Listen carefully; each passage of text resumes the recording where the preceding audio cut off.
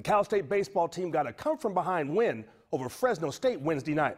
Tonight, they return to conference play. Now, the Renegades sported pink uniforms to support Breast Cancer Awareness Night. Cal State was up 2-1 in the third.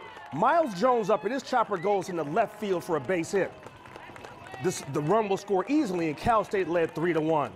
The Roadrunners increased their lead to 4-1 on a double play ground out, but the next batter was Frank Martinez, and his single up the middle brings Jones home for a 5-1 Roadrunners advantage.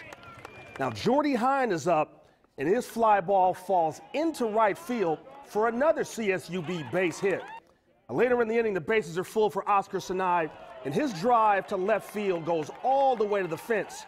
2 runs score easily on the Sinai double for a 7-1 Roadrunners lead. Jones had 3 hits, and Jeff McKenzie earned his school record 9th victory with the 10-4 win over Dallas Baptist.